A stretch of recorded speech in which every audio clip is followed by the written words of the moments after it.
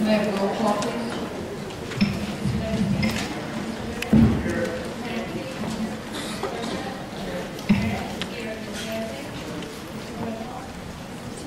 Here. I'd just like to say that Mr. Woodhall is not here with us this evening.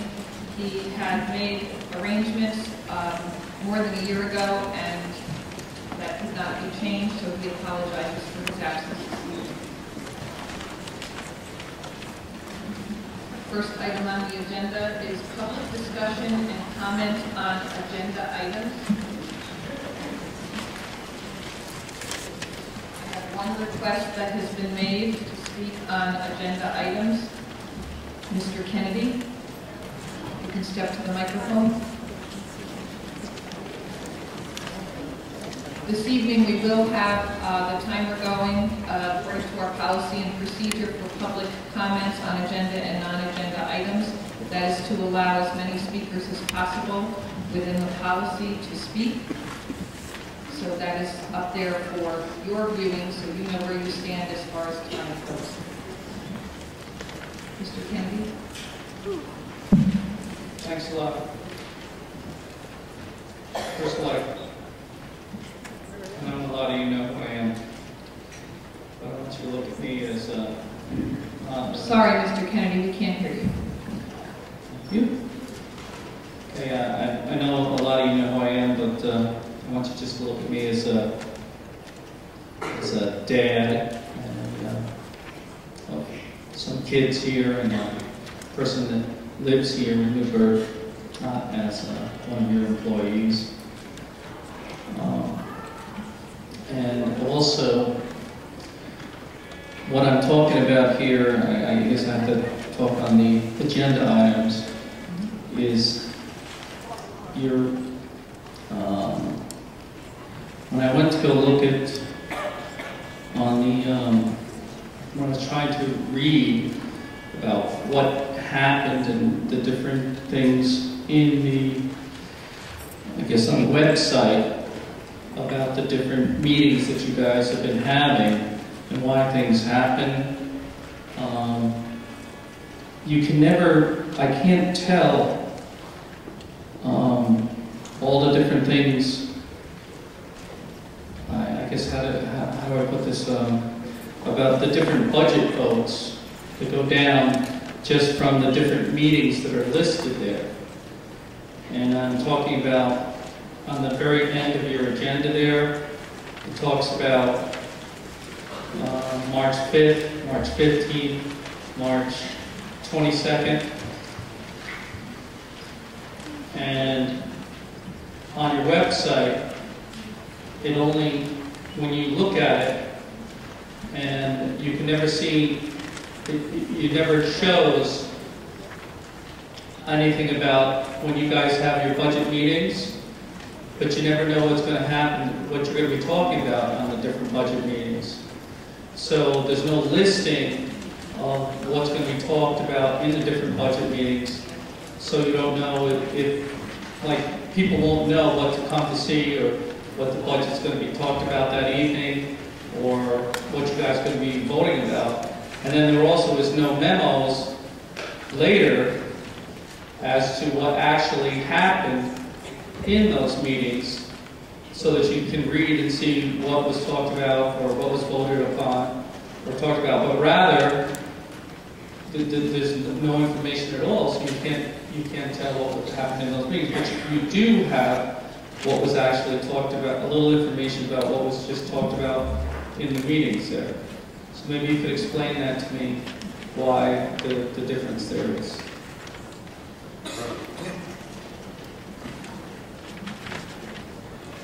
Does anybody else explain that?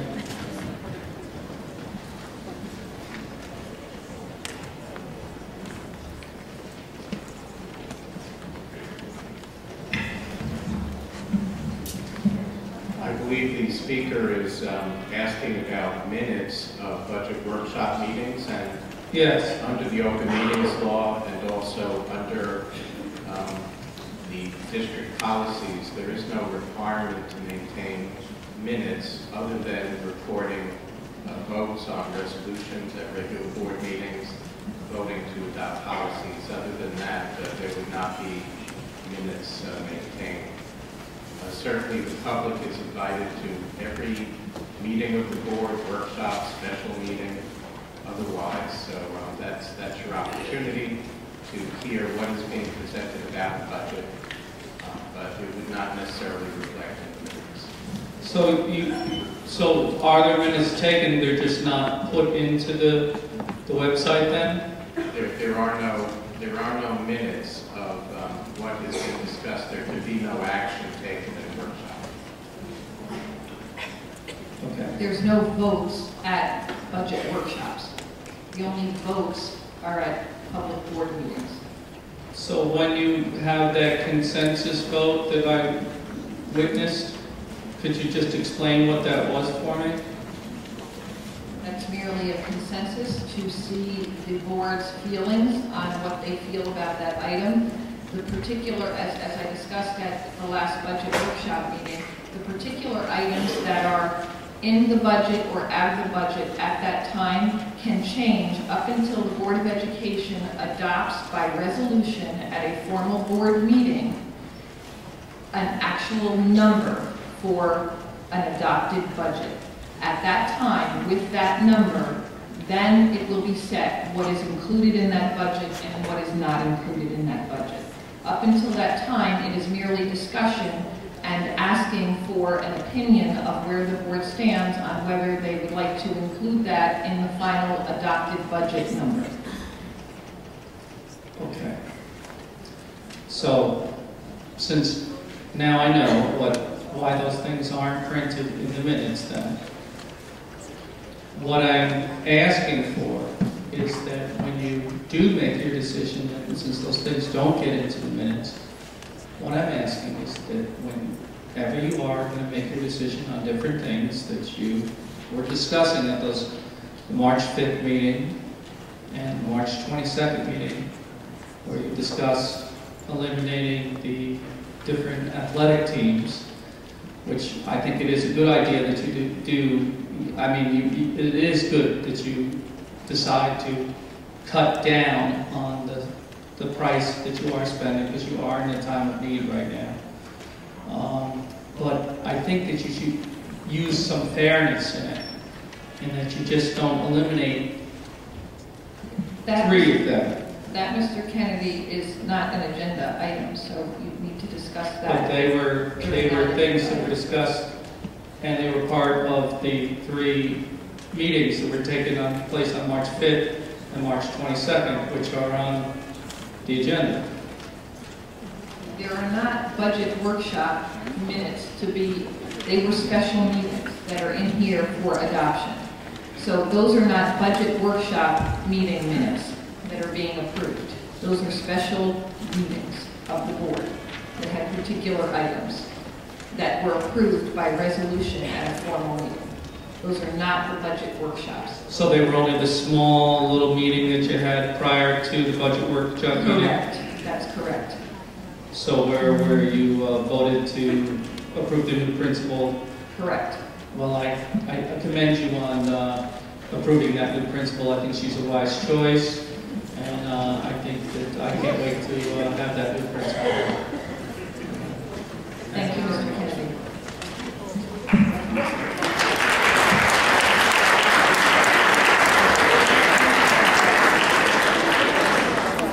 Next item on the agenda is from the board president. I have no agenda items this evening. Next on the agenda, we'll hear from the superintendent.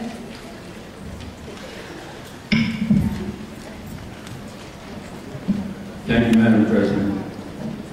We have 4 resolutions tonight. The first one is a resolution to approve facilities project change orders associated with the project. The NFA renovation project, NFA auto body and HOH renovation, South Middle School renovation, GAMS renovation, and Science Room renovation, and Vales Gate project Set 1 and Set 2, and Gardner Town renovation project. Can I have a motion? Questions or comments? Roll call, please. Yes. Yes.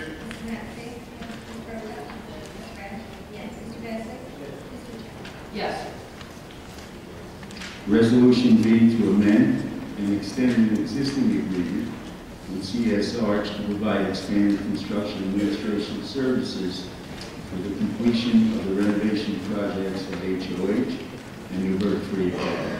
May I have a motion? Second. Questions or comments? Roll call, please. Yes.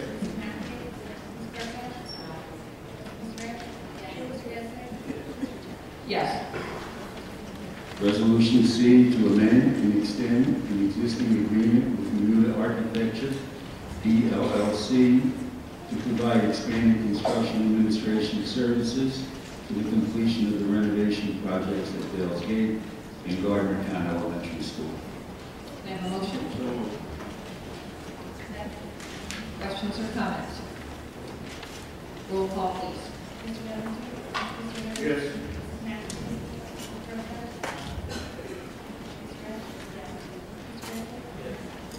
Yes. Resolution D, to amend and extend an existing agreement with Samuel Architecture, PPLC, to provide expanded construction administration services related to the conversion, renovations of the Indiana Avenue Memorial School. May I have a motion? Questions or comments? Roll call, please. Yes.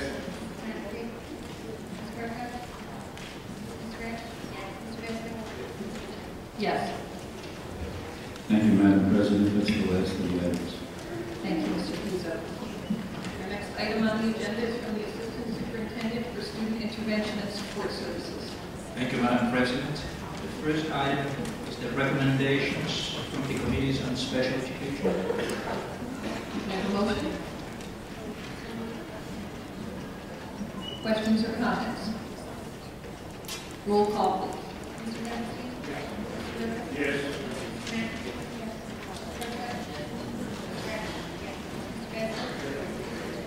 Yes. Item D is a resolution to approve facility use requests from 8 organizations: Dare to Dance School, Grace Community Church, High Definition Dance, Newburgh and Varsity School District, Quick Strike Football Club, Town of New Windsor Recreation Department, Town of Newburgh Recreation Department, 5 requests, and Washington Field Soccer Club. May I have a motion?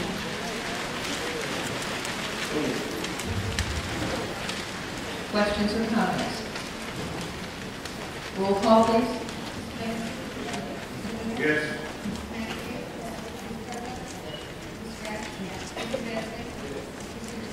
Yes. Thank you, Madam President. Thank you, Dr. Noriega. Our next item on the agenda is from the Assistant Superintendent for Curriculum and Instruction. Thank you, Madam President. My first item this evening is a resolution to approve the participation of the Newburgh Free Academy track team to attend and compete in the 19th Mobile Challenge of Champions track meet in Mobile, Alabama from April 4th through the 8th, 2012. Funding source Team Booster Club. May I have a motion? Questions or comments? Roll call, please. Yes.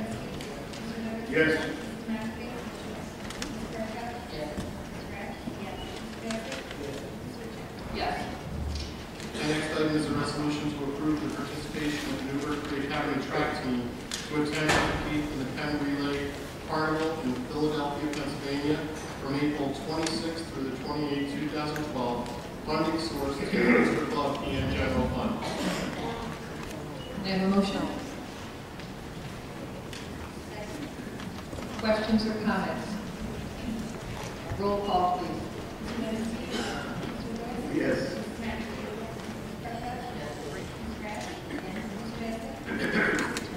Yes. My final item is a resolution to approve conference requests. May I have a motion? Questions or comments? Roll call, please. Yes.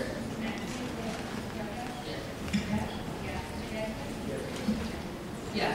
That concludes my items, Madam President. Thank you, Mr. Fortune. Our next item on the agenda is from the Assistant Superintendent of Finance. Madam President, First item is a resolution to authorize payment of property tax refunds as a result of four orders, the amount of $47,273.59. May I have a motion? Questions or comments? Roll call, please. Yes.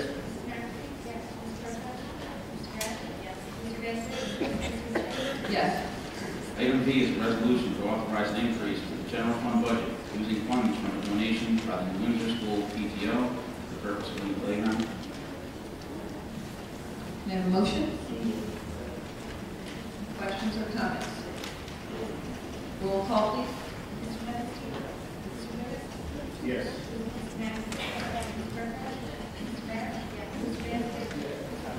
Yes. Item C is a resolution to declare equipment surplus and obsolete and to authorize their disposal. May I have a motion? Questions or comments? Roll call, please. Yes.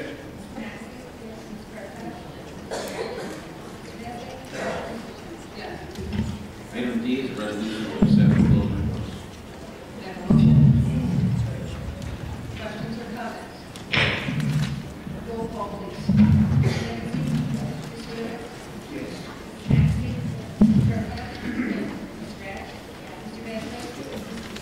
Yes. Thank you, Madam President. Thank you, Mr. Casella. Next item on the agenda is from the Assistant Superintendent for Human Resources. Thank you, Madam President. On the Human Resources agenda, items A through J. We have on the professional side, change of status, home teacher appointments, return from leave of absence, resignations, and on the civil service side, we have change of status, change of location, return from leave of absence, retirements, and current and former employees who passed away. Have a motion? Questions or comments? Yes, Ms. Prakash.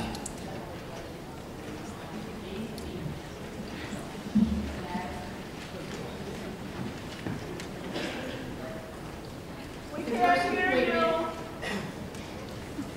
first appointment was for the first half of the year only, and this covers the remaining part of the year. Mr. Lewis. Madam President, I'd like to separate that.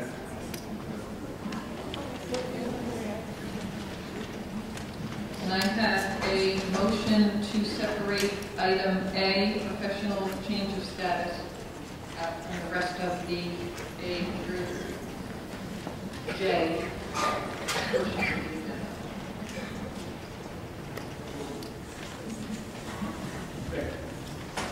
Roll call.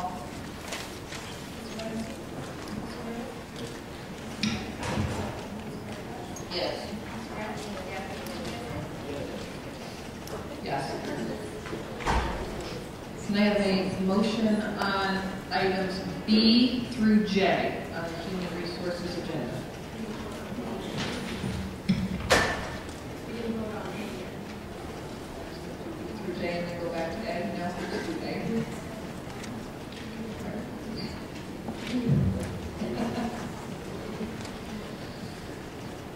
Let's do B through J, because there is no question on that, and then we'll go back to A. So I'll ask for a motion on items B through J on the Human Resources agenda. Questions or comments? Roll call, please.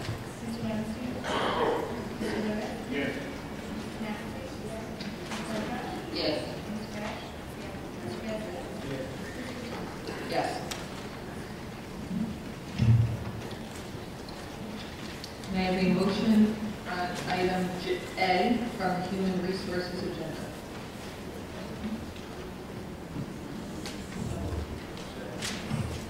Questions or comments?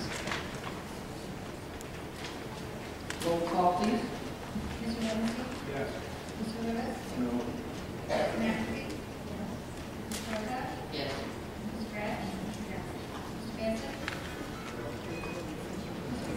Yes. Resolution K is a resolution to approve appointments for the after-school program Project Hope. Funding source is the McKinney Mental Grant. May I have a motion? May I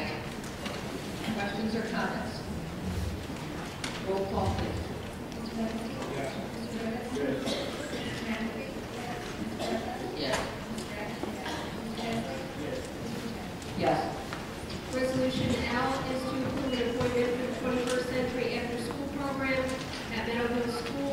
Funding source is the 21st Century Program Grant. May I have a motion?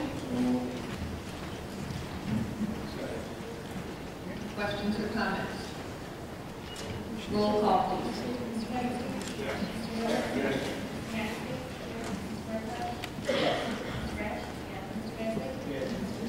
Yes. Resolution M is to approve the appointments for the Bonneville Sunrise Program. Funding source is Title I Part A, the outcomes. May I have a motion? Questions or comments? Roll call, please. Yes. Yes. Resolution N is to approve the appointments for the Foster Town Early Riser Program. Funding source is Title I Part A, the outcomes. May I have a motion? Questions or comments? Roll call, please.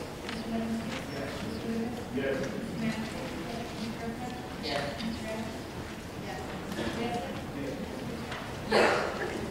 Resolution O is to approve appointments for the Title III Extended Day Program. Funding source is Title III LLC. May I have a motion?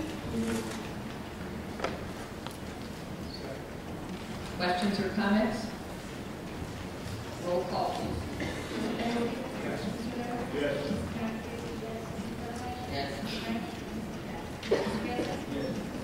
Yes.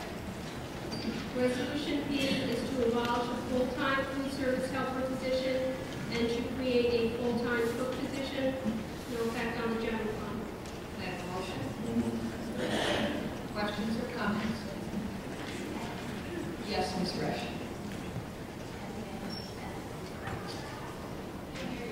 All right.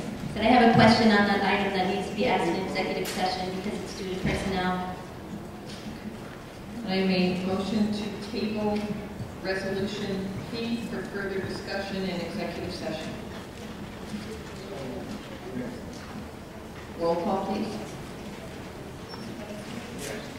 Yes.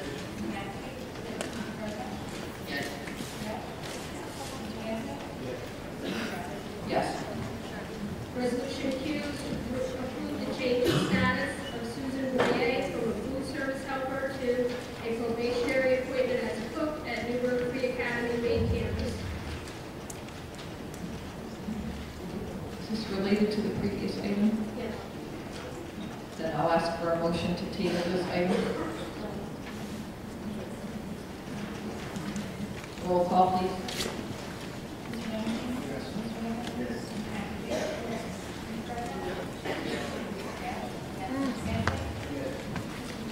Yes.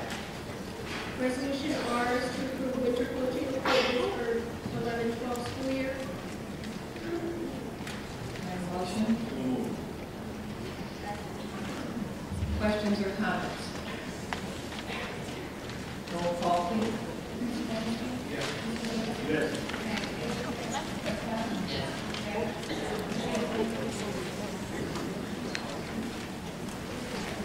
Yes.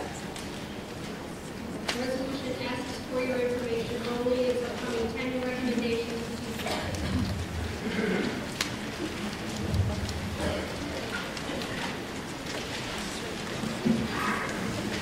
Thank you, Mrs. Leiter.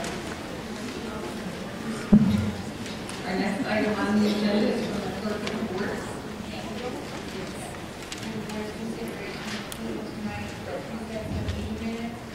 Special meeting of March 22nd, 2012, special meeting of March 5th, 2012, regular meeting of February 28th.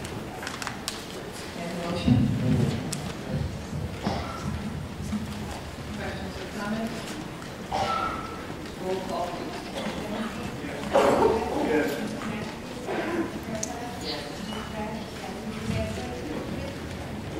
Yes. Thank you, Mrs. Bosford. At this time, we will move on to the public discussion and comment on non-agenda items. I'd like to just go over some ground rules for this. Prior to making your comments, please state your name and address for the record. Identify any group or organization that you may be here representing. Comments are limited to 5 minutes or less per speaker so that everyone who wants to speak can possibly have an opportunity to do so.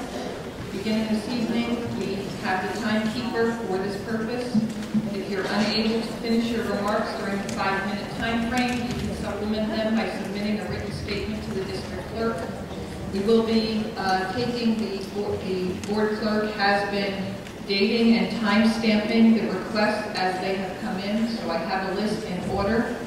I have agreed to extend the time for public comment on non-agenda items to 1 hour by adding the 30 minutes for agenda items to the 30 minutes for non-agenda items, but we will be keeping time and we will be finishing after 1 hour. Anyone who does not have an opportunity to speak, please try to provide your statements that you wanted to say to the board in writing, and you can submit them to the board clerk for our review. All comments are to be directed to the Board of Education. All comments will be recorded by the board clerk. Neither the board nor the administration will be engaging in a dialogue or responding to questions concerning individual students or personnel matters. This is not an attempt to stifle public comment, but rather it's done to protect the privacy rights of the individuals involved. We encourage anyone who wishes to discuss a particular student or employee to contact the appropriate district staff member. If you are unclear as to whom you should contact, please see the board clerk at the end of this meeting. Handouts and/or petitions are to be given only to the district clerk for distribution to the board. The board will receive and consider all written comments. Civility and mutual respect is expected. You may also write to the board in care of the district clerk at mlboxbo@necsd.net. That address is on the district website, or provide in writing to Newburgh and Large City School District at 124 Grant Street.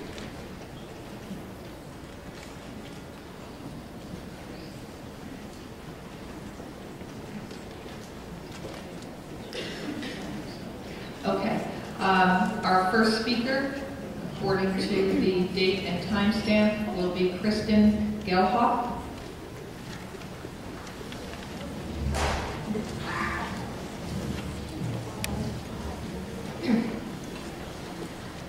Good evening. My name is Kristen Gelhoff. I believe you stated you need my address. Is that correct? Yes, please.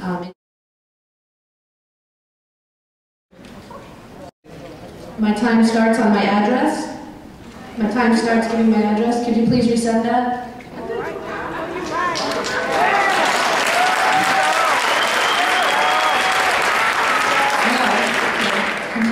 Well, then I will speak until I'm finished. Good evening, Mr. Pizzo, members of the Board of Education, parents, teachers, and neighbors. My name is Kristen Gelhoff, and I respectfully come here tonight to speak about the budget crisis we find ourselves in. I have a lot invested in these schools. My 3 children are in your hands, and my youngest in kindergarten this year. I would like to also mention I am a product of this district. I was your student, Mr. Pizzo, when you were at Meadow Hill School. I take great pride in saying I graduated from Newburgh, and the reason I was proud was because I was given things to be proud of. Yet today I stand before you very unsure, heartbroken, scared out of my mind, angry, and ironically enough, empowered. As a student in NFA, I was given a very important gift from my 11th grade English teacher, Mr. Grove. He took an interest in my writing and in my desire to be a vessel of change and action in this world, and he encouraged me to not be the quiet girl in the back of the room, and he pushed me to publish my writing. He showed me that every voice has something worth saying, and my life was different after that experience. Mr. Grove gave me the chance to feel empowered, and I think of him in moments like these, and I wish I could have shared with him the impact his teaching had on my entire life's course. So here I stand in the very same building where I first learned that speaking up and using my voice has purpose in this world. Before I continue, let me speak personally for a moment. My 2nd grade daughter was so excited when she started Meadow Hill because her language would be French. Ms. Hoffman, we would come to learn, is a fantastic professional and dedicated teacher. She comes to class every single day with an interactive, creative lesson plan, not just a worksheet. She teaches and engages and gets the kids active in their learning. She puts the global in the Global Explorations title of Meadow Hill. However, this amazing gift that these children have enjoyed will now end. Madame Hoffman will have to tell her kids au revoir at the end of this year, since she just learned her job is being cut. You have let go of a talented teacher and a loved program, and to say she will be missed is an understatement. Then there's my son, who just started playing viola in the 4th grade. He carries it with great pride and aspirations of playing for the rest of his life. When he heard that his music program faced cuts, he asked me, who would ever want to destroy the future of music? In those elementary schools sits the future. Should we enrich them or stifle them? I am using my voice tonight not just for myself. Tonight I speak for the many, many voices that I have been listening to for weeks regarding this budget. I have spent every day of the last 2 weeks answering emails, postings on Facebook, having chats in the supermarket, listening to my elderly neighbors, and with the amazing teachers and staff of this district. And there is one common theme among these voices. We want transparency. We want to know where our money is going and where it can be saved. We don't want an A-to-Z list of what you are willing to cut from. We want to see it all and know for sure it's being managed equitably. We have seen lots of cuts coming from elementary programs, from the arts and the music, and teachers and TAs. How is it we are not seeing comparable cuts to administration?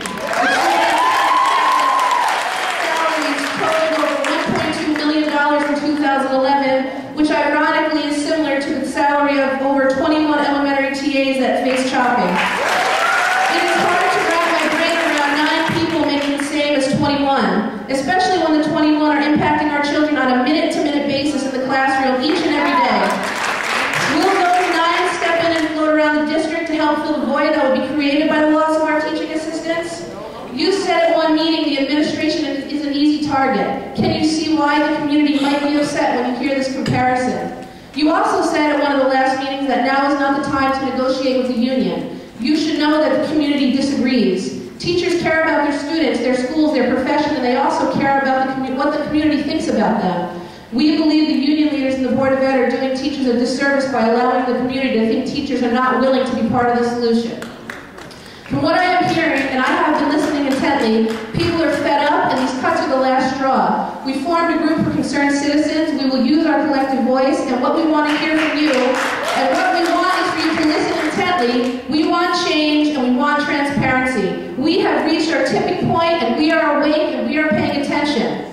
You said you want solutions and not just complaints. How can we help when we don't get to see the whole story unfiltered? We need a solution, not a destruction of our schools. We want to know when we vote for this budget that you did not give special treatment to anyone or anything over our children's needs. I found my voice in the school, which I am very proud of, and I was told that. Thank you, Ms. Gelhoff. Your time is up. You may turn that into the board.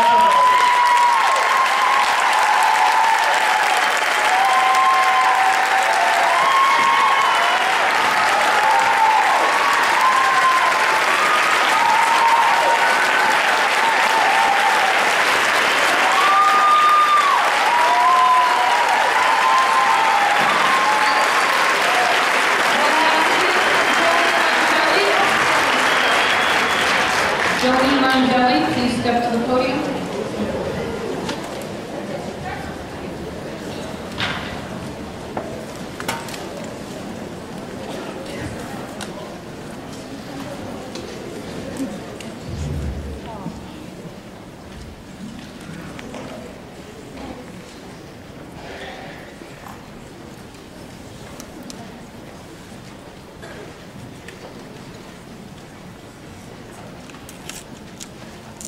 Good evening. I'd like to start by agreeing with a few statements recently made by Board of Education President Dawn Fuchek. Yes, Ms. Fuchek, I think you, the Board of Education, are in a very difficult situation. Yes, I too agree that many of us are not only employees but also taxpayers of the Newburgh District. Now that being said, the Board of Education as a whole stated that cuts were going to be kept away from classrooms and students, yet the very first cut made was to lay off 20 special education teaching assistants. I did some online research, and on schooldigger.com, which is known and labeled as the web's easiest and most useful K-12 search and comparison tool for parents, I looked up the Newburgh School District's state ranking. The information was obtained by the State Ed Department and the National Center for Education. For the 2010-2011 school year, the Newburgh School District ranked 655th out of 682 school districts, including New York City districts. This is deplorable. The last thing we should do is take instructional personnel out of the classroom.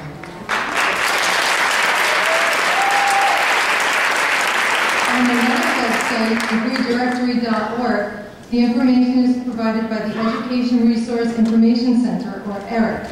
It states that kindergarten teaching assistants, quote, help in developing, organizing, and put into practice the daily program, end quote, with the head teacher.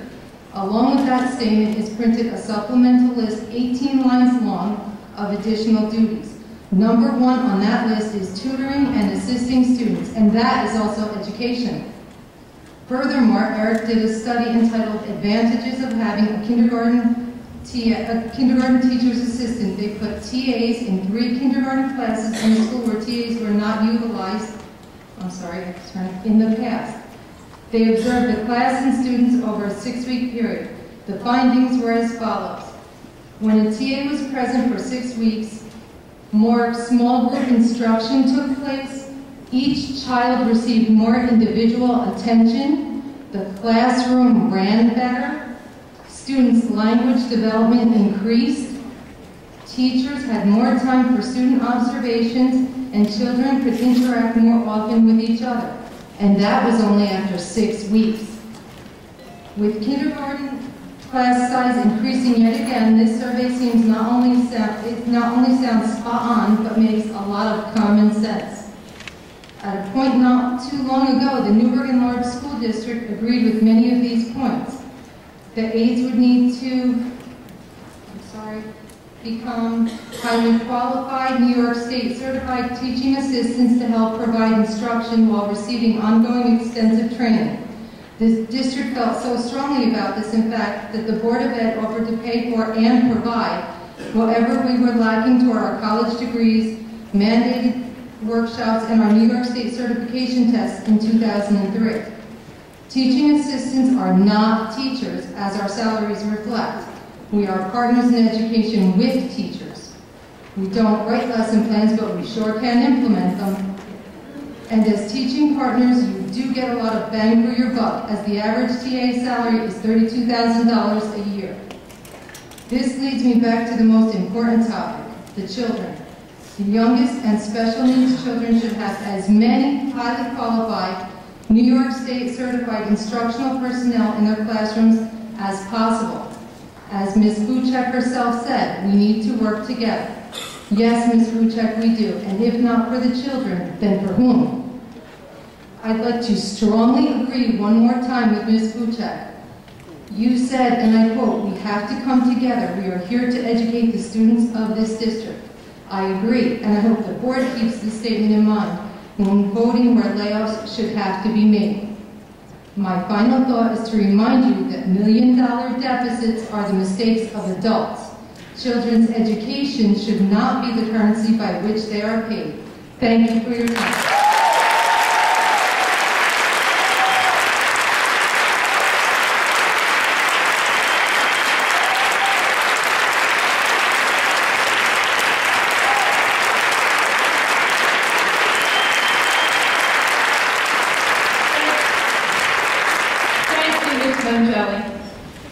Virginia Busey. Hi, good evening. I'm Virginia Busey, Temple Hill Academy teaching assistant. I would like to say that pretty much I'd like to emphasize the same things that some of the other people were saying about kindergarten, first grade TAs, and also our special ed TAs. Last year, we invited all of you, or any of you, to please come visit us in our classrooms so that you can make an educated decision when it comes times like these to be choosing and picking who you're going to be laying off and not. And I think that we were all disappointed that nobody showed up, nobody. And I think when you're making decisions like this, you need to know what we do in the classroom. The educators in our classroom, our girls are extremely educated. We're highly trained in this district, many of us have college degrees, and we work for a real pittance for what we can contribute to the classrooms. Newburgh children, as we all know, they face a plethora of challenges. The teachers in the classroom every day. We work side by side, and we do an enormous amount of work in that classroom. You know now that we have inclusion children, which actually provides for autistic children, bipolar disorder, fetal alcohol syndrome children, numerous cases of ADHD, ADD, and all kinds of, let's say, emotional and academic challenges in the classroom. Now, I think that common sense would dictate to anybody, not just you guys, but anybody, that you would never in a million years put the approximation of 30 children in a classroom with one teacher under the mandates of New York State, with the guidelines that they have set for the educational purposes, to come out and have these kids be prepared for the following grade and to pass all these levels of testing that we're giving them, and ask a teacher to come out on the other side of this without having to retain children like we are doing by the carloads. We have so many kids that are being retained every year. And not to add to that, I'll add to that another thing. I don't know if anybody, any one of you or any one of us would like to be in that position where you're leading these teachers who are now being evaluated 40% of their education, of their job, on the outcome of a student's education. That is really unbelievable that anybody up there would do that to any one of our teachers in this district. To put 30 and beyond, we're looking at more than 30 students in the future to be in a classroom with our teachers, and to leave them alone is really a disgrace. It can't happen. It can't, because you can't expect them to come out with the education that they deserve. They deserve an education, and they also deserve your support in that. And they deserve, New York State has set all kinds of guidelines and mandates for these kids. And if you think any one of you would like to be in that position, I would love for you to give it a shot, really. Because I don't think any one of us could do it alone. Yeah. New York State and national guidelines dictate that it is extremely important to give small group and differentiated instruction to all of our students. You know now that inclusion leaves children in the least restrictive environment, which includes a lot of children with a lot of challenges. And in first grade, you already cut half the TAs last year. We're already struggling running back and forth. Running back and forth, servicing 2 children, 60 kids. And we are doing our job to try to make that happen for them. But I don't know whether you guys look at the same studies that we are, but the National Educational Association, which is something that we all get those magazines in the mail. But I did some research myself too, and they have said that there's some very serious recommendations that they're leading to us that says to close the achievement gap, especially for inner city schools. They really suggest that there be 15 children in a classroom. Now I know that that's impossible, but now I'm saying, and if there's ESL and inclusion children in there should be less than that. And we know that's impossible, so you did the next best thing years ago by putting very highly qualified teaching assistants along with the teacher to help change that ratio. That ratio is what's making a difference. You cannot have 30 kids or 32 in a classroom and expect results. And you guys are responsible for making that decision. You are responsible, all of you, to make a decision based on the well-being of our students. And the other thing I would like to say is that if we lose them in kindergarten first, those are the 2 years where all of their issues, their behavioral issues start, their emotional issues start, and then all the learning, academic, both math and phonics and reading. If they don't get it there, there's a domino effect that affects them for the rest of their lives. Now, let's leave you with one quick message, and that is, just as in war, as in education, when you need to have results, you do not cut your forward line. You start from the top. You don't cut your forward line.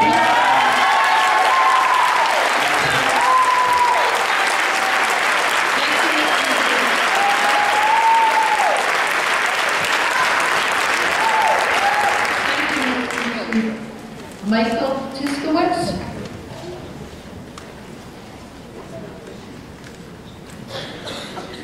Good evening, my name is Michael Tiskowitz. I'm the state representative for the New York State School Music Association for the Hudson Valley. I also live in Newburgh, right behind Fostertown Elementary. My daughter's only 2.5, but I'm terrified for the future of the music program here in Newburgh. Music is important to Newburgh. Music is a necessity to Newburgh. When we moved to Saratoga 7 years ago, to poorly paraphrase Julie Andrews, the street was alive with the sound of music. 3 members of the West Point Band lived on our street. from the music in the air, from them giving lessons, to the little girl across the street practicing her violin, to the boy around the corner practicing his trumpet, it was evident that music was important to Newburgh. What do we now say to the girl across the street who may no longer play her violin, or about the boy around the corner and his trumpet? What about the hundreds of third graders that have been waiting and waiting for those instrument selection sheets to come home in a few weeks? We had 4 band and orchestra students from Newburgh that played the elementary all-county band and orchestra this year. That's from 56 schools in 16 districts in all over Orange County. Where will the representation from Newburgh be next year? Or how about the 211 students that played the all-district concert? Which one of you will be willing to call their parents to tell them that they cannot participate next year? And what do I tell my own daughter why she isn't allowed to play the flute when she is ready? The music teachers in Newburgh are some of the most dedicated music teachers in the county. These aren't frustrated musicians that are stuck teaching in Newburgh. These are teachers that are proud to work in Newburgh. They have dedicated their lives to our students and our community to give them one of the most valuable gifts that you can give a child, the love of music. Who's heard of the Valley Central Orchestra or the Port Jervis Community Band?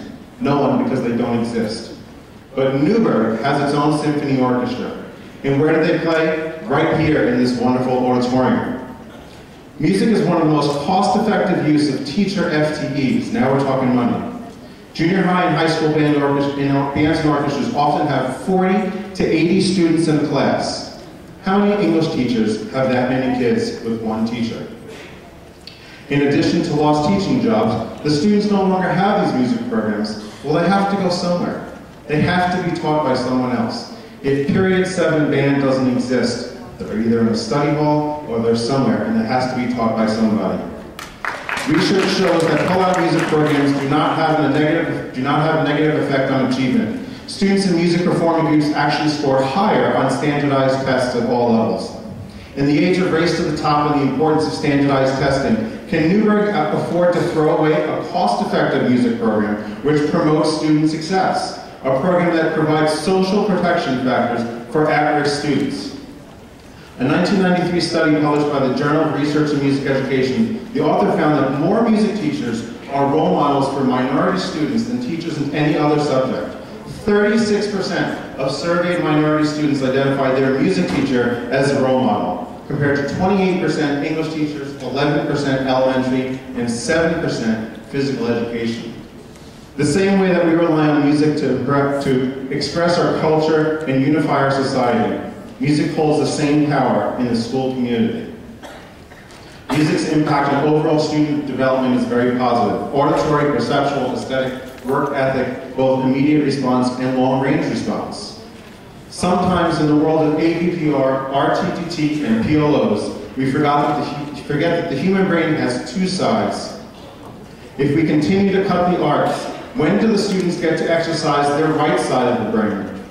When during the day do they get a chance to express their thoughts and feelings through a form other than writing?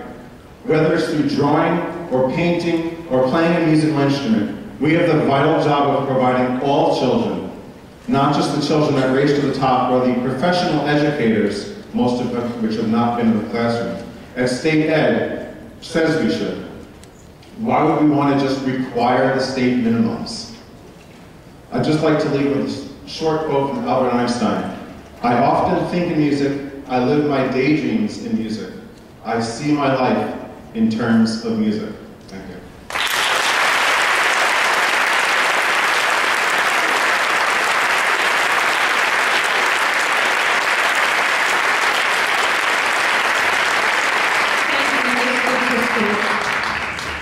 Next, we'll hear from Mary Jo Vieira. Good evening. Mary Jo Vieira. Good evening. My name is Mary Jo Vieira, and I'm a first grade teaching assistant at Temple Hill Academy. As you already know, our district has been in jeopardy of failing for many reasons and in many ways. Tonight, the decisions that you make will either hasten or lessen that eventuality. We are talking about over 2,000 kindergarten and first grade students. Over the last year, our joint intervention team has proposed several interventions to improve the test scores of our children. First and foremost, don't cut teaching resources in the classroom. It is also necessary that in order to implement any of the suggested interventions, that we have the district's full support and commitment to those endeavors. Over the last several years, teaching assistants have become highly qualified, certified by New York State, and extensively trained by the district.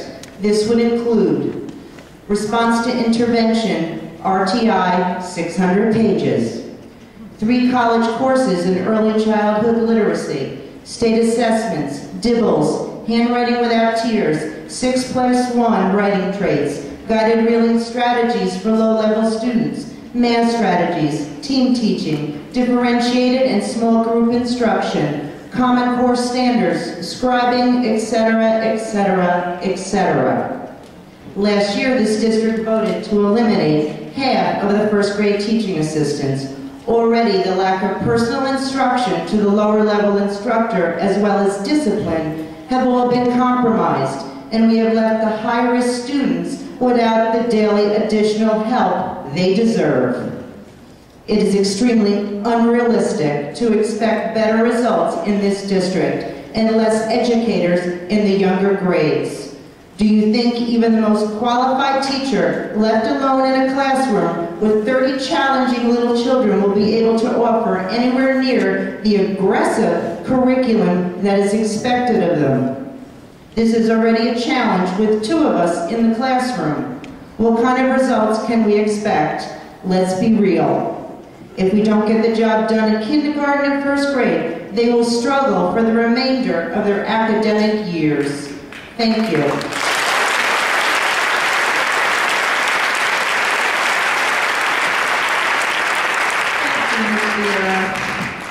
Toy Calhoun.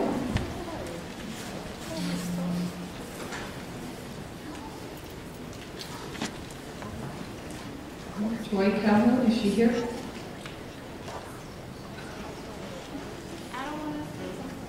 Okay. Lila Odenot.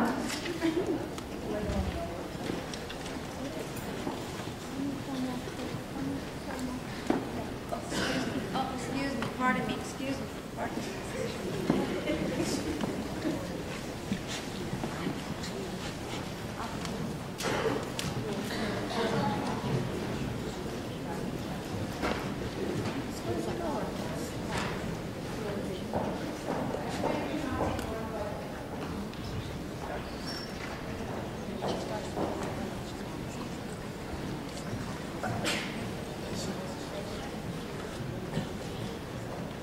Good evening, ladies and gentlemen.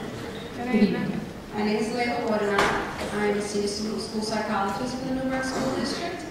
And just so you all know, I've been here for, I think it's my 26th year. And when I first came to Newburgh, it was because we had a lot of minority students who were being classified as special education. Well, I got some new news. I've been working on a special project, a research project.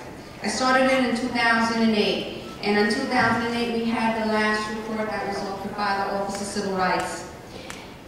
At that time, we had 12,301 students enrolled in the Newburgh School District. 30% of those were white or Asian American, 40% were Latino, 30% were Black or African American students. Out of those, 1,600 students were classified. That was 13%. These students were classified, the classified students were from the ages of 4 to 21. There are, of course, preschool students that are also classified. 771 were classified as LD, that was 6%. Of those classified as LD, 39% were African American, 37% were Latino, 25% were white or other. Under emotionally disturbed classification, 53% were African American students. 17% were Latino, 30% were white or other. Speech and language, 36% were African American students, 44% were Latino students, 18% were white or other. Currently, our enrollment is at around 11,324, give or take 1 or 2 kids that they come in and out. All right. Our current enrollment is down by 8%. The classified students only went down by 2%. I think there's something wrong with this picture. Totally right now we have 1,575 children classified under special education, and that's only between 4 and 21. Of those, that's 14% of our students are classified under special ed. Of those 1,575, we have at least 300 additional children who are classified under preschool. And I know we don't really pay for the preschool programs, but those children eventually end up enrolling in a kindergarten program. All right, outside of the district, we work with at least 53 other programs outside of the school district where we send children out because we do not provide the programs within the school district. And I understand that there's a plan to bring back at least 6 more classes, which I really commend the district on that. This is something we've been asking for in special education for many years, and it's finally going to come to fruition, and I'm very, very happy about that. And I'm looking forward to working on that with anybody who's interested. With in addition to that, we have 111 students who are classified under 504. For those of you who don't know, there are certain students who do not qualify in special education who get a 504 plan. It's the American with Disabilities Act. We are also responsible for making sure that those students are evaluated. So that includes everything else. Right now, the district is proposing that we do away with 1 psychologist and 6 social workers. Under our TI, we are required to provide services for students. We're provided to give counseling to students so that we don't classify children under special education. Some of the reasons why these children come in and we end up having to classify them is because they come from unfortunate situations. One example is the situation that happened just 2 weeks ago, where we had one former student who was shot. Now he has brothers and sisters, he has cousins, he has other relatives that come into our school district, and those children need to walk into our doors and be able to learn. Who is going to address those needs? It's not going to happen from outside the school district. I know we're not a social agency, but we have a lot of social problems. And then on top of that, they decided, 15 months ago, we decided we were going to hire an executive director. The executive director took it upon to try to reorganize our district. And in his plan, he also did fix a lot of the things that we needed to have fixed within our school district. And now I understand that that is something else that's going to be cut. Right now I understand that we also have how many administrators at the high school for 3,000 plus students. And yet we're proposing to have 1 director of special education. Meanwhile, we have 1,575 students classified under special education. It just makes no sense to me. We really do need some type of leadership for that.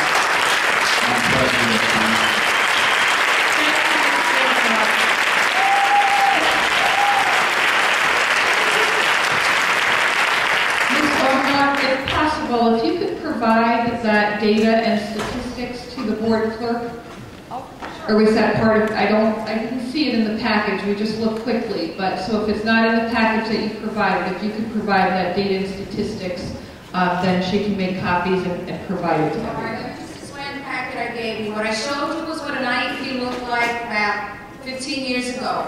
The second IEP that you're looking at is what we're required to do now by the new state mandates. The IEP is twice as long. Our clerical staff needs to take care of these projects, and we need to qualify people to do that. Thank you. Next, we'll hear from Jessie Dennis.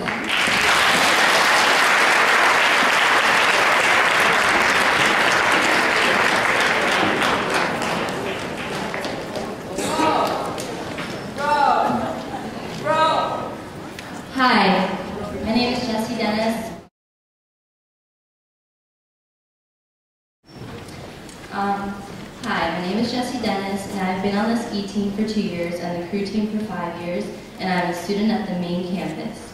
Crew is a very rewarding sport to everyone involved because it pushes you to your limits and brings everyone close together. To me, crew has had a huge impact on my life, and I know I can speak for everyone on the team when I say that. It made me stronger both mentally and physically than I ever thought were possible. When I set a goal for myself and I reach it, it gives me the desire to keep going, as well as a great sense of satisfaction. In my 5 years of rowing, I have met so many amazing people who helped make me who I am today. On the crew team, everyone grades 7 to 12 is given the same respect, and older students act as guides to younger, not as bosses. After being both a varsity team and a rowing club racer, I can tell the difference between the competitive feeling in a varsity race versus a club race. I joined crew in the 7th grade because I had tried so many other sports and never really succeeded or fit in at any of them. Crew takes people of all shapes, sizes, ability levels, and backgrounds. No one sits out unless you're injured, and everyone races. Since I started, I come to see that no matter if you're a girl or a boy, you're treated as an equal, which is an important lesson to learn as a young girl in today's society. Additionally, I have learned the difference between the time to have fun and the time to be serious. If I'm having a bad day at school, going to practice on the water with my boat can instantly turn my whole day around. Crew teaches its members responsibility, teamwork, and perseverance. When you get to the race site, you have to get with your boat and put it together to be safe and effective. Then you have to work together in order to push the boat forward, and after that, you still have to get that several hundred-pound boat out and take it all apart again.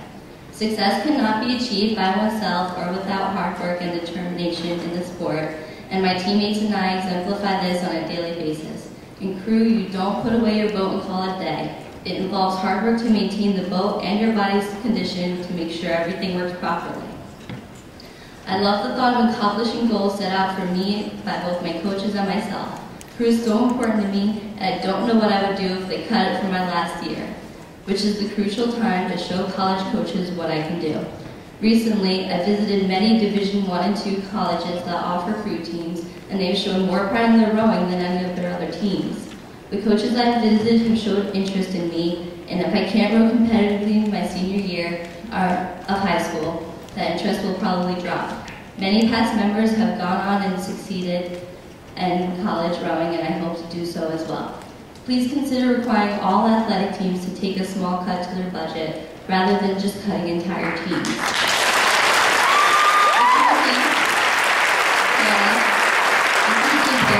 Have already made suggestions on how they could cut the crew budget by 4%. Surely all other teams could be cut by 4% and survive perfectly fine. One final thought, when a family needs to tighten their budget somehow, they don't just decide to kick out 1 or 2 of their kids.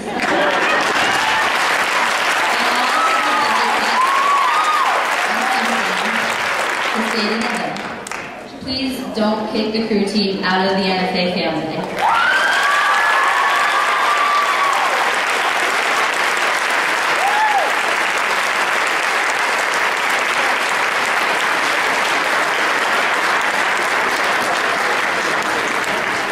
Thank you, Ms. Bennett. Casey Baker.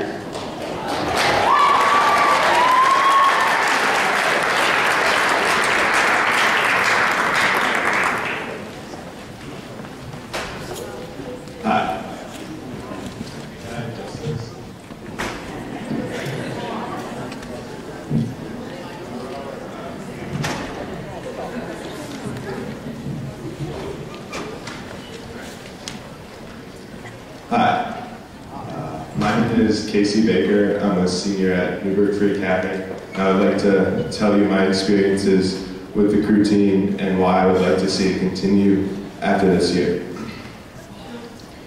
When I was 15, I was concerned about the path some of my friends were taking, and I was looking for something positive, and a friend of mine who was on the crew team told me about the rowing club.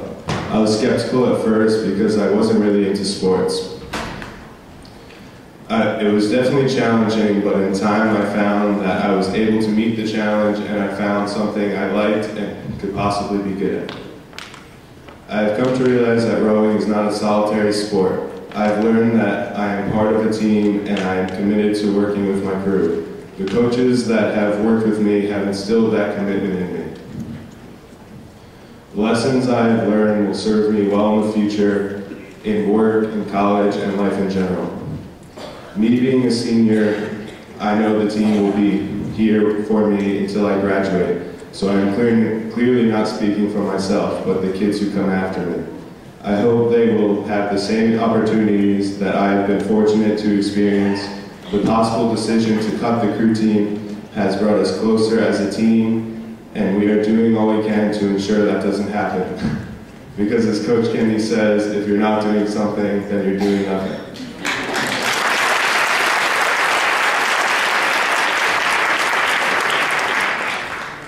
I thank you for allowing me to speak this evening for the entire crew team, and I hope you will vote to continue funding the crew team. And as Jesse said, keep it in the NFA family.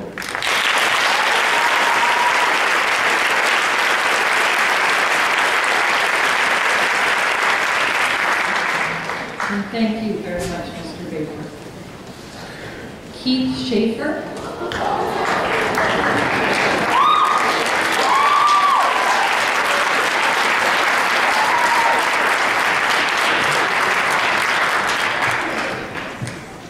Good evening, my name is Keith Schaefer. Tonight I'm here representing the NFA crew team in, to me, 3 capacities. As a 22-year resident and 16-year employee of the school system, as a parent of 3 children who collectively have accrued 11 years as members of the crew team, and as a current assistant coach of this year's crew team. As an employee, I see the positive role that all varsity sports have on its participants. To get into shape, to stay fit, to maintain grades, to be involved in athletics, and to be involved in something that's larger than themselves. The ultimate payoff for all teams is to win.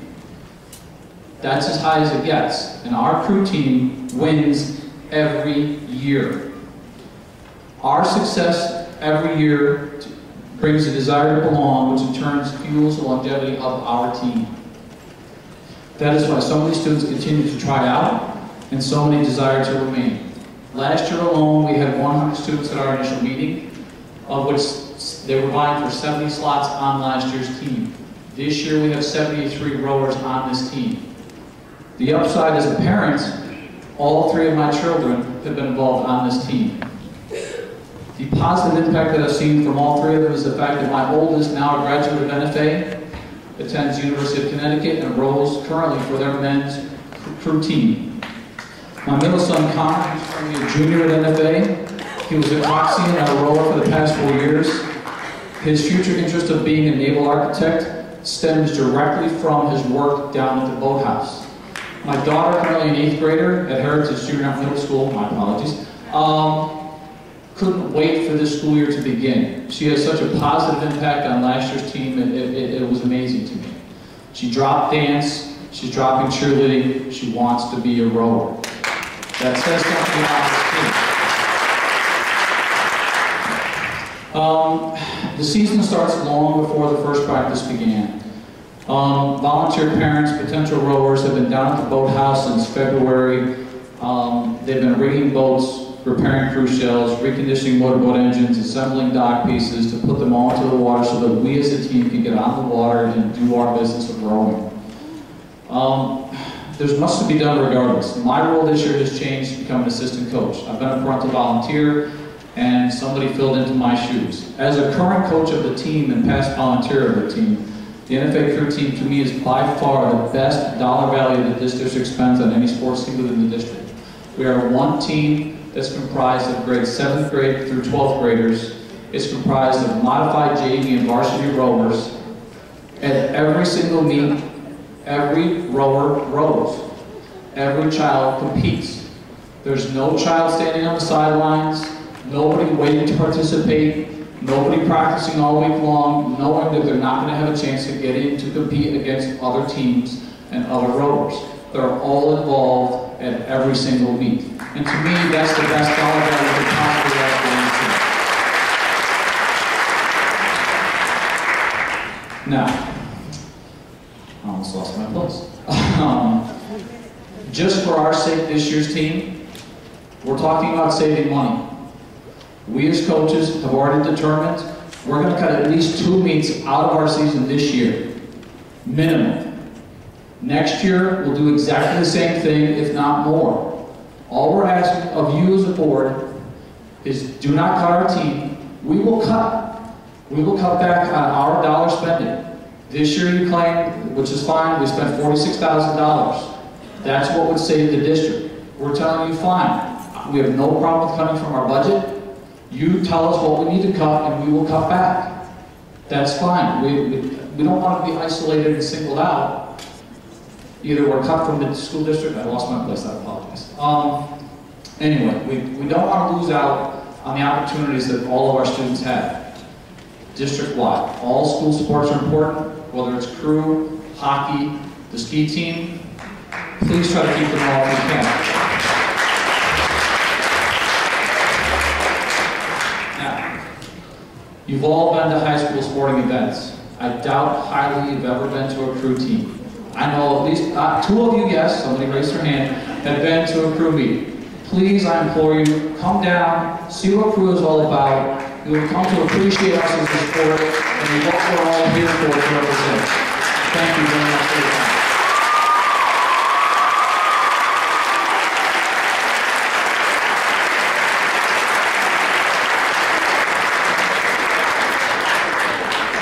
Thank you, Mr. Schaefer.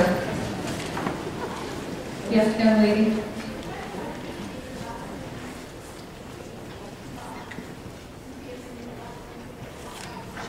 I can't let you do that, honey, because I have a list to continue down. I wish I could do that. I'm sorry. Leaf Stepikoff.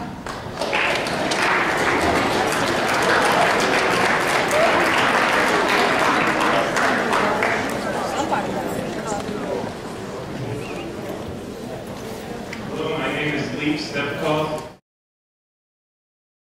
I'm an engineer and I'm a public speaker, so please bear with me. My name is Leaf Stepikoff, and I'd like to thank you for the opportunity to speak in support of the NSA crew team. As a father of 3 daughters in the Newburgh school system, and as a proud resident of this area for over 20 years, I have a strong interest and stake in the health of the school system and its students. When I speak to people in public, I say I'm from Newburgh, not town of Newburgh, not city of Newburgh, from Newburgh.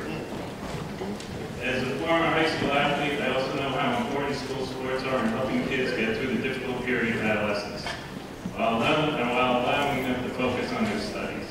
Sports are important in the school setting, all sports. This includes varsity, junior varsity, modified, intramural, and club sports. In this time when obesity is a growing problem among our young people, it's important to get as many kids involved in sports as possible. During the past few budget workshop meetings, I've learned the difficult decisions that must be made by the board in the coming month. I understand that there are drastic budget reductions that have to be made in the next year's school budget, and cuts have to be made in many popular programs and teaching positions within the system. The board will be asked to make measured decisions, ones that do the least harm to the system as a whole.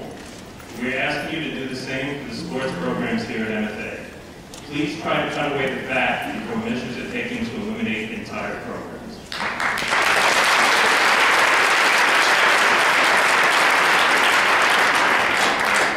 I'm sure that small cost savings can be made in all athletic programs before any one individual sport is eliminated. In last year's budget report, I read that the total allocated athletic costs, including transportation, were roughly $1.1 million out of a $240 million school budget. I've also learned that the cost of the entire crew program is $46,000. This includes coaching, uniforms, boats, transportation, and the use of the boathouse on the Hudson River for a team that numbers close to 70 kids every year, both boys and girls. At a yearly cost of less than $700 per student, I cannot believe that this is the most expensive sport in NFA.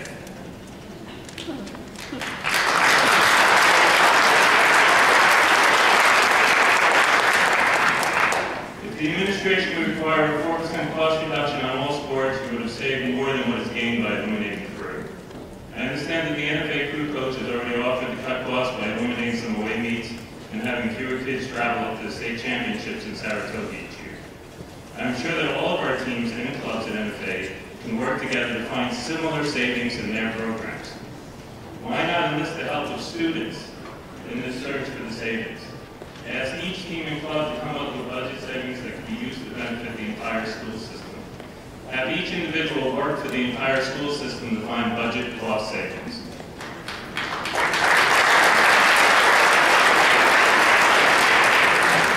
The passion and dedication that is exhibited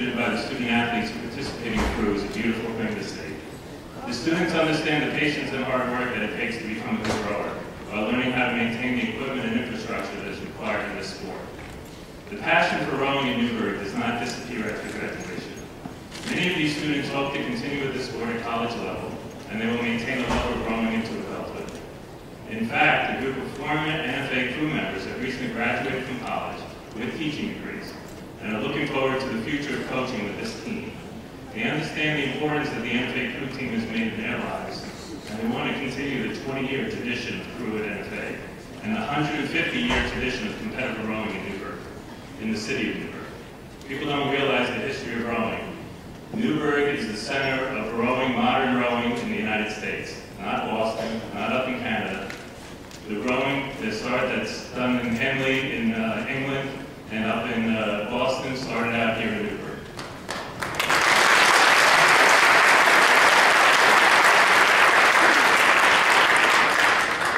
Please re-examine the reasons for your votes against the NFA crew team and find a way to continue this program into the future.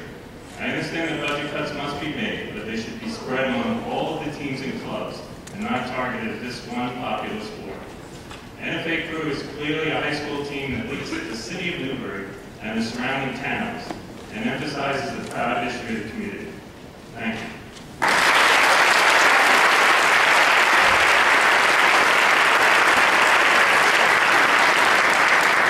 Thank you, Mr. Stepatoff. Sylvia Santiago.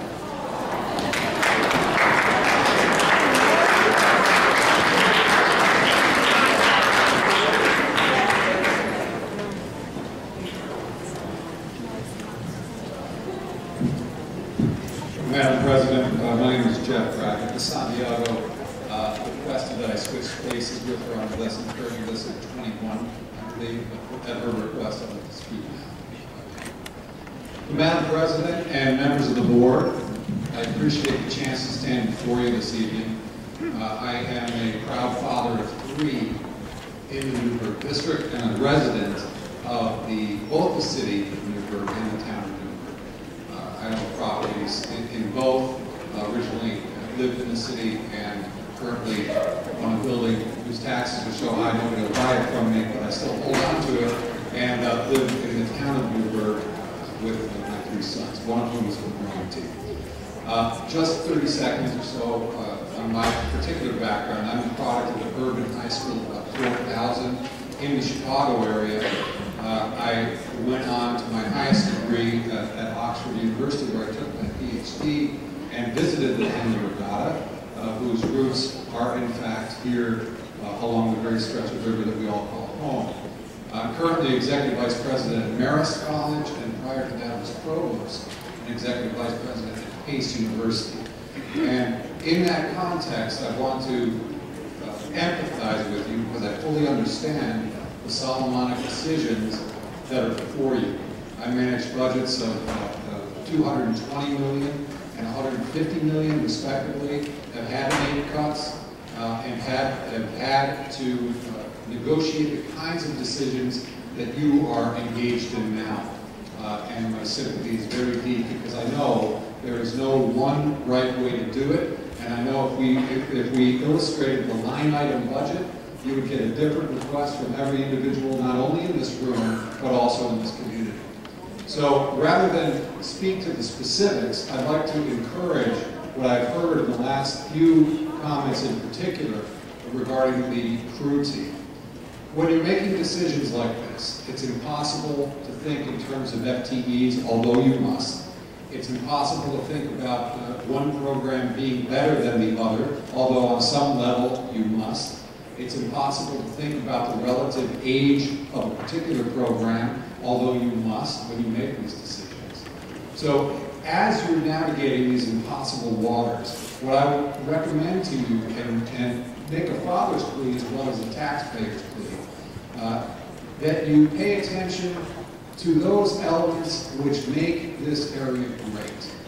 And I can tell you, as an executive at higher education institutions in the region, and some of the finest, not only the region, but with colleagues and friends throughout the nation and the world, it's those distinguishing characteristics of school districts, and in particular high schools, that are incredibly important in the decisions for the enrollment decisions for the students of this district as they go seeking enrollment at higher education institutions across the world. And I think that's really important. I have to tell you, while I applaud the athletics across the board, and I do subscribe to the principle of family, that every sport has its importance, there are very few high schools who have one of the great rivers in the world at their doorstep.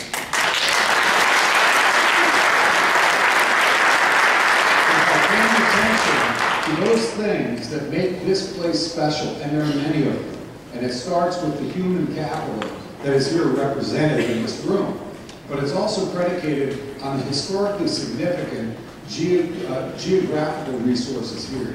And I ask you, if there is not one special place in this region that's not anchored to this river, and there's not a special sport whose very history is anchored to that river that's worthy of consideration, then I would say, get rid of Rome.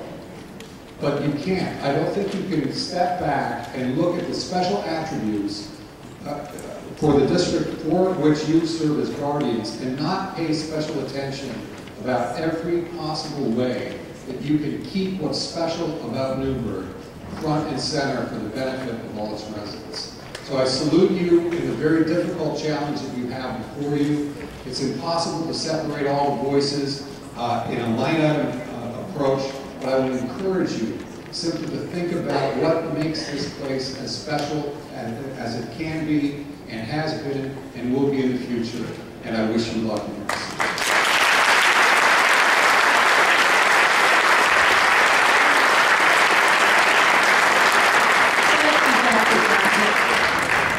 Thank you, Dr. Brackett.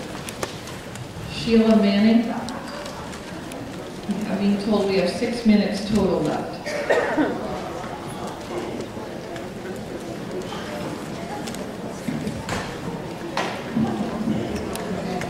Sheila Manning, Newburgh Teaching Assistant, Chapter Chairperson. To the Board of Education, why are we here? To make sure the students of this district get the best education possible. Our job title says it all, teaching assistants. We assist in the teaching of the children. We do our interventions, visual testing, ELA, and math groups. I could use the rest of my 5 minutes by just describing what teaching assistants do. Teaching assistants and teachers in kindergarten and first grade are helping build a strong educational foundation during the formative years of a child's education. The Board of Ed has repeatedly stated that your intentions are to stay as far away from the classroom as possible. Yet your cuts are to teaching assistants and teachers who are the front line of education. During difficult economic times, everyone tightens their belts by doing without unnecessary things. We can be more frugal in using supplies that we already have. Is it necessary to change and purchase new programs every year?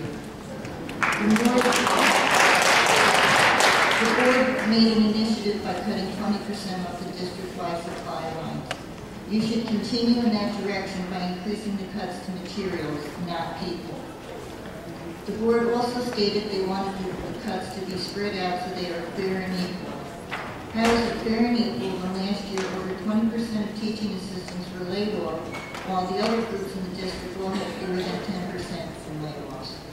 That trend seems to be continuing this year. It is our hope that the board finds ways to reverse this trend by restoring teaching assistant positions. The future of our children and communities will be determined by the decisions you make today. Thank you.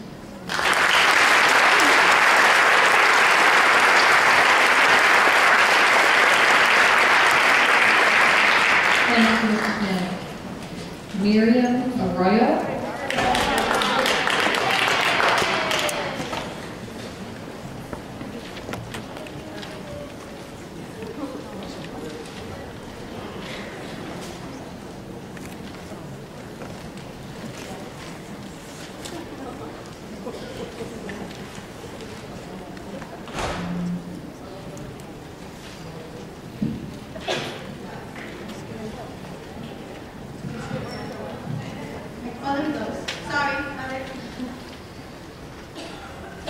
Henry Arroyo, 20 Lenape Road, Newark, New York.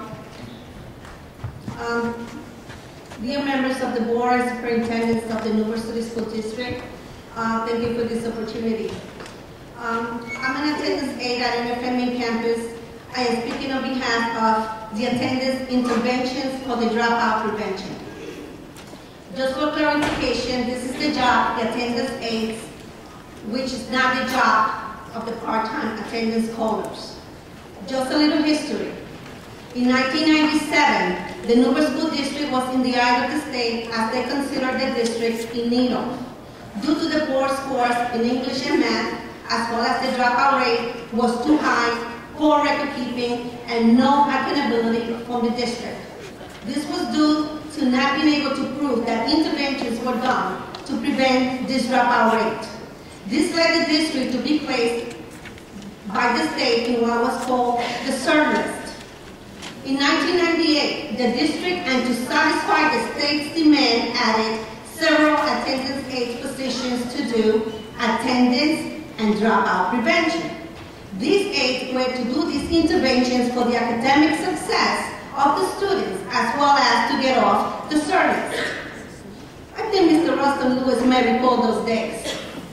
With this in mind, I want to remind all of you how non-attendance to school affects the school fundings from the state. In the year 2004, the Assistant Superintendent of Operations at the time, Dr. Kate Farrell, decided to dissolve the attendance intervention staff positions across the district. She successfully eliminated the attendance aid positions with the exceptions of the 3 high school attendance aides.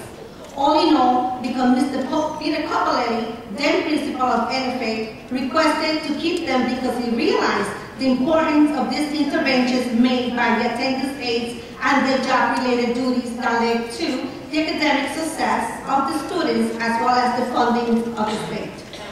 In August 2009, 4 years later, the district reinstated 3 attendance aid positions for the junior high school level.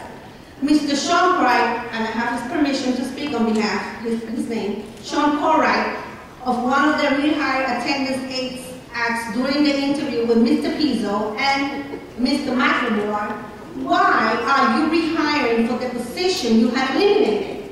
Their answer was, we made a mistake and should have never let it go as we needed someone in the attendance. A month later, September 2009, a meeting was held with Mr. Pizzo and Mr. Fitzgerald at NFA High School main campus with the attendance aides. I was there. We were informed during that meeting by both of them that the state looks for the results of the English and math components, but they now added a new component, and this was attendance. They both claimed that our jobs were very important for the record keeping, interventions, and prevention of the dropout rate.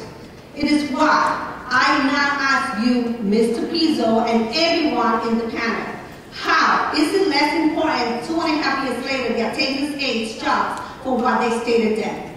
Members of the board, with the attendance aides feel you do not have the complete knowledge of what job entails, and the importance to keep these interventions as well as the record keeping that they do. They do help with the dropout rate to be decreased and the state funding to be increased. Therefore, the high school level full attendance submitted to you on Friday are job duties, as well as some, and I just presented more, past students that graduated, that successfully graduated, and testified on our behalf what a job meant to them, to their success, their academic success. So I will leave you quickly with 3 simple questions. Do you think it could be a disservice to the students, as well as jeopardizing the funding of the state, if you eliminate these aides? Are you prepared to say a second time around that a mistake was repeated and you went back to the CERT list? And lastly, where is the best interest of the students, and shouldn't this be your major concern? Thank you for your time.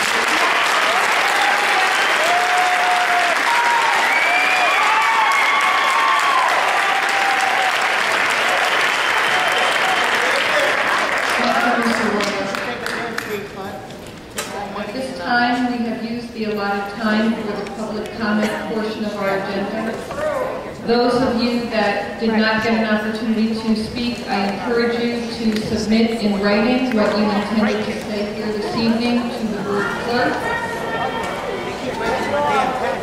I would like you also to know that we continue to receive and review your emails that you're sending in with suggestions around the budget. I encourage you to continue doing that. We are taking them into consideration while working within the constraints of this budget. I thank all of you for coming this evening, for participating. I would especially like to thank the students for their participation in this process. We need to hear from you. We need to hear your thoughts and your opinions as this directly affects you as students here in our district. I'd also like to thank each and every one of you this evening for your conduct here tonight and the respect that you have given to everyone in this auditorium. I'd also like to make you aware that the next budget workshop will be held on Thursday, March 29th at 6 p.m. at Temple Hill Academy. We will have a guest speaker that evening, Mr. David Little, who is the Director of Governmental Relations for New York State School Boards Association, will be speaking to us and to the community in regards to the fiscal crisis facing us with this year's school district budgets.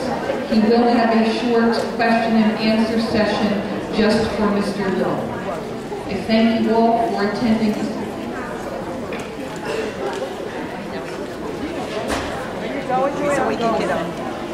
Be it resolved that the board hereby recesses into executive session for the following purposes: to review the employment history of particular individuals and to discuss collective negotiations under the Taylor Law. The board may take further action after the executive session. Can I have a motion?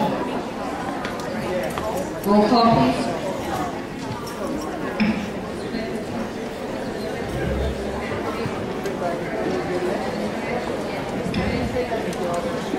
Yes, thank you.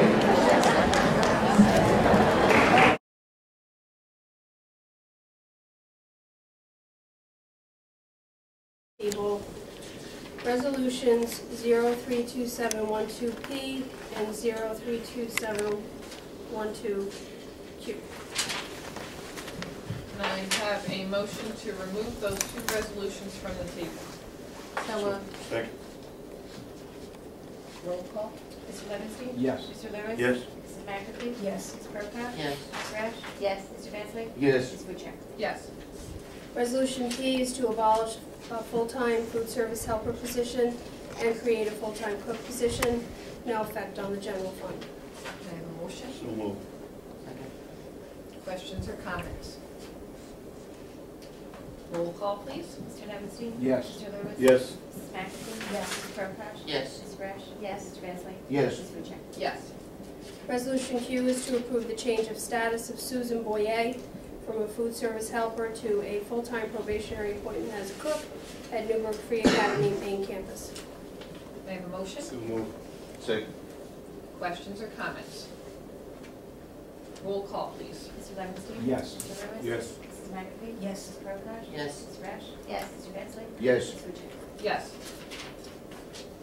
Be it resolved that the board hereby recesses into executive session for the following purpose: to review employment history of particular individuals. The board will not be taking action after the executive session. May I have a motion? So moved. Second. Roll call. Mr. Levinstein? Yes. Mr. Lewis? Yes. Mrs. McAfee? Yes. Mrs. Prokop? Yes. Mrs. Rash? Yes. Mr. Bensley? Yes. Ms. Buchek? Yes.